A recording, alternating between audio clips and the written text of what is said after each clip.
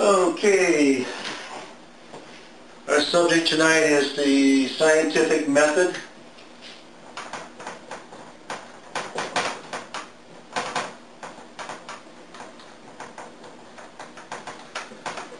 And how it's gotten screwed up in the few years that I've been away from this stuff, and I don't know how this happened, but it's kind of unusual. But anyway, we know that in the scientific method you have a premise. It's either true or it's human emotional mental garbage, and it usually means it's not true,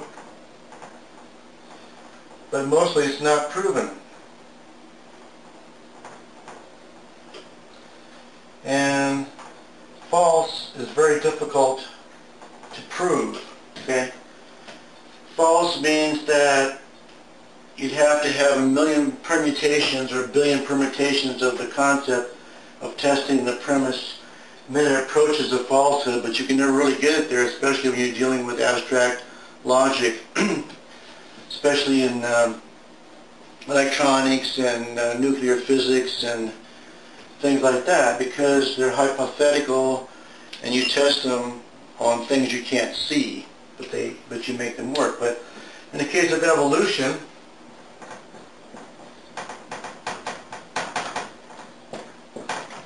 somebody changed the rules somehow, and they came up with this concept, okay? Proving something true is very difficult to do in the physical world, because an absolute truth is almost impossible to find anymore. Back in the old days when things were much, much simpler and absolute truth was easier to see, and I think we've uncovered all of those, okay? All the ones that we can perceive as being true anyway, as far as the human mind can perceive to truth, okay? So the premise is either true or it's human emotional mental garbage. So it could be not true, but not necessarily. That's a very questionable position. But it can easily be not proven. So you can kind of take out the concept of false, except for one thing, and the concept of not true to human emotional mental garbage and not proven on individual premises. Okay? So individual premises can be looked at this way, but they can't be looked at any other way.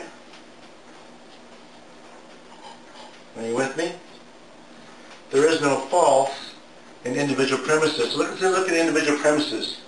Genetic passage of genetic traits onto humans. Basically, I would say that that's true. Okay? There are some times when you get a mutation with 47 chromosomes where you get Down syndrome. Okay? But that doesn't prove that any person mutates into a non-human. We've never seen any humans mutate into non-humans. So mutation over here of this system is human emotional garbage. It's just not true. It's not, so therefore it's not proven. Because it can't be proven. Okay? There's no physical evidence of this ever taking place. Okay? They've had a few tales come out on people and stuff like that, but it's never been proven that genetic passages has anything to do with mutating into another creature. Okay? So let's say that this is 3% of the system of evolution. This is 3% of the part of evolution that's true. Okay, so 3% so far is true. Now we go into small changes over time. Okay? Well, that's easily shown to be true because as you go down from one generation to the one generation, you can see it, small changes over time, but the species never changes into anything else, so there's no large changes. So it's either true or not proven.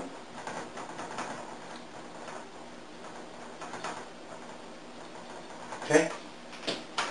So the true part is another, say 3%. Okay, let's say 3% of this system of belief So we got 6% that's true so far. Okay? Microadaptation.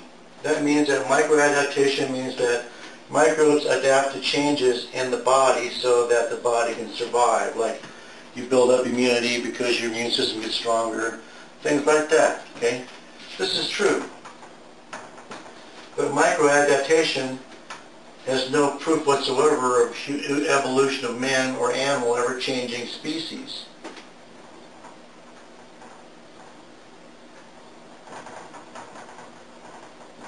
This is part of the sideways logic, by the way. Sideways logic is never proven. Can't be proven. But they imply things. They're implying that microadaptation means there's evolution of man from an ape somewhere. So it's human, emotional, mental garbage, and it's not proven. Can't say it's false because, still some possibility out there in the far reaches of the universe you might be able to find it's happening somewhere, but we've never seen it on the face of the earth. Okay? So as far as I'm concerned, it's false. So then we got this thing about the human and the chimp and the ERVs, the human retrovirus and all that stuff, and you got the chromosome similarities and all that stuff, and because you can look at this in at least 4 different ways and conjecture about it, okay, that I know of, that means it's not true. It's human emotional garbage because it's not proven. Conjecture is never proof, okay? So, then they got this salamander in California that they see, it looks similar to another salamander, and their conjecture is that it made a big circle of salamanders in California, and one evolved into the other and all that good stuff, but it's all conjecture because there's no real proof of it. It could have been, some other salamander was there breeding with them that you never saw. There could be some unknown factor in there that this person's not looking at. So there's ways of conjecture that don't penetrate this. There's only one way that penetrates, and that is the belief in evolution. Okay?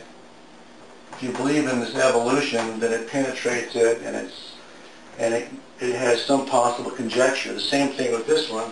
There's only one way that you can get into this and make it seem true, and that's with the belief in evolution. You have to have a belief in evolution to make that true in your brain, okay? Because otherwise, anytime there's conjecture that can disprove it, because we're talking about something that can't be proven physically, it's only conjecture, okay? So, this creates a whole